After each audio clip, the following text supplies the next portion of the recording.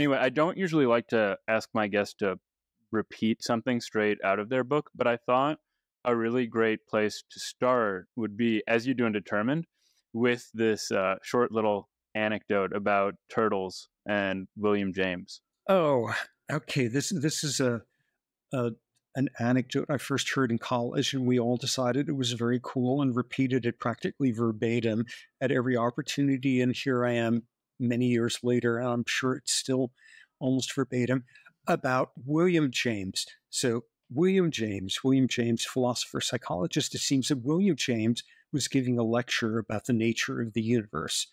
And afterward, this old woman came up and said, "Professor James, you have it all wrong."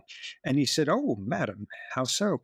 And she said, "The world is actually on the back of a gigantic turtle." And he said, "Oh, okay, but where does that turtle stand?"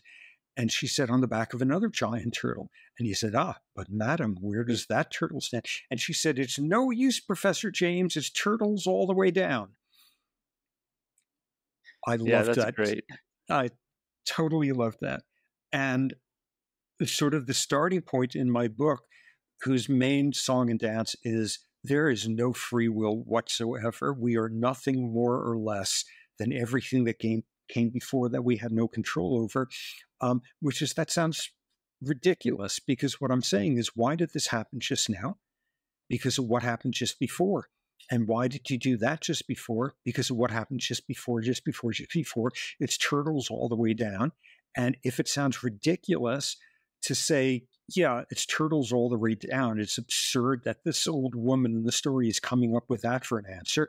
If that's ridiculous, it's 10 times more ridiculous to instead say somewhere down there is a turtle that could float in the air. Somewhere down there, there's free will. Somewhere down there is your brain causing you to do something completely independent of everything that came before, free of its history. And that's like my starting point. When you look at how behavior is the outcome of the turtles all the way down, every attempt to say that somewhere in there is free will, that there's a brain that could function free of its history, you're saying there's a turtle that's floating in the air somewhere down there. No, that's great. And I'll just try to put it into my own words just to make sure that we're on the right page. I say the idea is that it's not turtles all the way down captures what us philosophers would say our folk belief, or the pre-theoretical belief about free will. So we're common sense dualists. And while we look around and we see billiard balls bounce off one another as clear cause and effect pairs, somehow our minds seem separate from all of this, as if they can maybe like intervene in the world without being caused by something either beyond us or beneath us or deep within us. And this is kind of funny that we're doing this podcast right now, because last weekend I went out on a date with a woman who explained to me that science has recently proven we have souls. And when I looked at her incredulously, she like touched my arm and said, "What did you think we were just bones and hair?" As if like she were about to break something very, very deep within me. Well, she's right.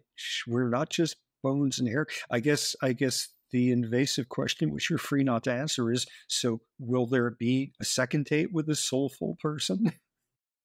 No, there there won't be. She was very nice, but she was also trying to convince me of numerology. And so she asked me about like my birth date and the time I was born, and she was explaining that there's some like magic behind my birthday. That I enjoyed listening to her talk about it, and she went into astrology, and it was really a good example of that Popperian criticism about falsifiability, because she was telling me that there was something about her astrology that meant she was extraordinarily lucky. And it just so happened that she was a Ukrainian refugee here. And when I brought this up, that maybe what happened in Ukraine wasn't all that lucky, along with some other things, she was just very easily able to brush it off and prove that the astrology is unfalsifiable. Well, I think what we've seen in the last 8 years in the world of our polarized political landscape is the possibility of you present someone with a very extremist view and set of beliefs. You present them with proof that what they believe is not the case, and that they will believe it even more. That is what most of the studies have been showing with sort of the ideological sort of battles going on, because the clearer there is the evidence that what you believe is not true. No, an election was not stolen, for example.